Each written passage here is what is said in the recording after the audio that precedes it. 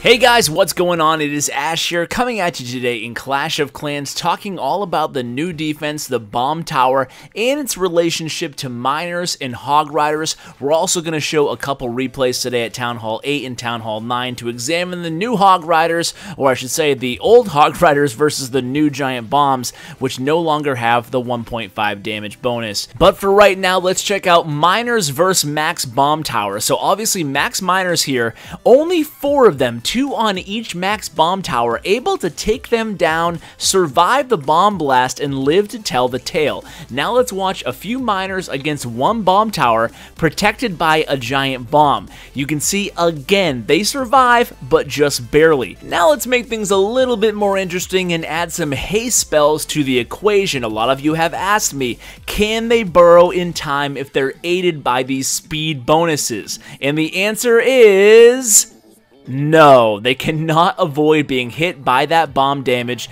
no matter how fast they're given a bonus via either haste or rage spell. What about the freeze spell? Is that able to somehow mitigate or stop or prevent this bomb damage onto the miners? And the answer is no. You can see here, even if I place my freeze spell beforehand and the bomb towers are frozen during the entire duration of the engagement by the miners, the bombs will still be active and do harm to the engaging troops. How about the hog riders? So a few hog riders versus 2 maxed out, again, bomb towers here. They are not able to even get to the second bomb tower. How about 3 hog riders with a heal spell? Let's see how that works out. So heal spell pre-placed. Here come the hog riders. They're doing fine now. They're being healed up very, very nicely. The bomb towers have a very, very fast firing rate, and it makes them look whoa, easy hog riders. It makes them look really OP,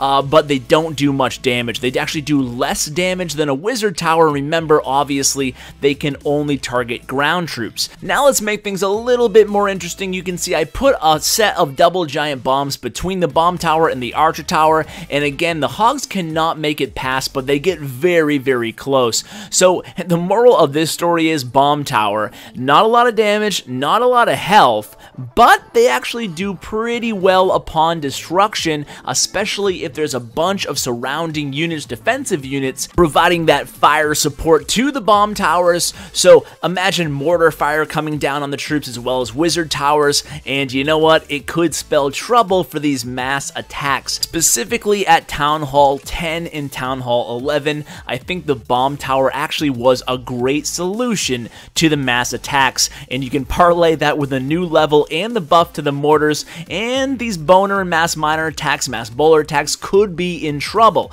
Now, Town Hall 8 and Town Hall 9 is a different story. Now, you're gonna have to take me at my word, guys, but these attacks were just first tries. I did not plan these out. You can see they're pure spam attacks with hog riders at Town Hall 8 and Town Hall 9. Now, this base, not the best base in the world, however, it is maxed out with the clan castle, everything's all good to go, but you can see that I basically just threw down a million hogs, let them go to town, and healed them wherever they happen to go, and it's gonna be a pretty easy 3-star despite the bomb tower being on the map defensively. So my hypothesis here is that Town Hall 8 and Town Hall 9 hog attacks just got a pretty decent buff with the removal of the 1.5 damage to hog riders. Now this base is much better. You can see at Town Hall 9, you can see the maxed out for Town Hall 9, level 3, bomb tower, just hanging out there right in the middle near that Town Hall. There's also a Tesla farm around there, so you want to keep an eye on that area in a second.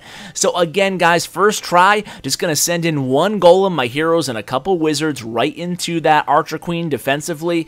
It triggers the clan castle, nice and easy, drop that poison, and then with no strategy or no planning, I'm just going to spam all these hog riders onto the map. So I have over 31 hog riders, and here it is, a total spam attack. If this is not a spam deployment, I don't know what is, guys. So here comes the Tesla farm in just a second. Speed things up a little bit here. I'm just basically, like I said, I have 4 heal spells. I'm just going to drop them on the map wherever the hogs may go. You can see when they do start engaging these giant bombs, bombs on the map, I'm just going to go ahead and pre-place a heal spell in the obvious areas where the giant bombs are, and they're easily going to be healed right back up to full health. And you can see here, my queen's still alive, but I don't even think I need her at this point because almost all the Hog Riders are alive. I lost a bunch to that spring trap there, but otherwise, I mean, it's fine. I have plenty of time left, over a minute and a half left in this raid, so I'm going to fast forward, and you can see, guys, I think Hogs are going to be really, really, really strong, even stronger than they already were at Town Hall 8 and 9.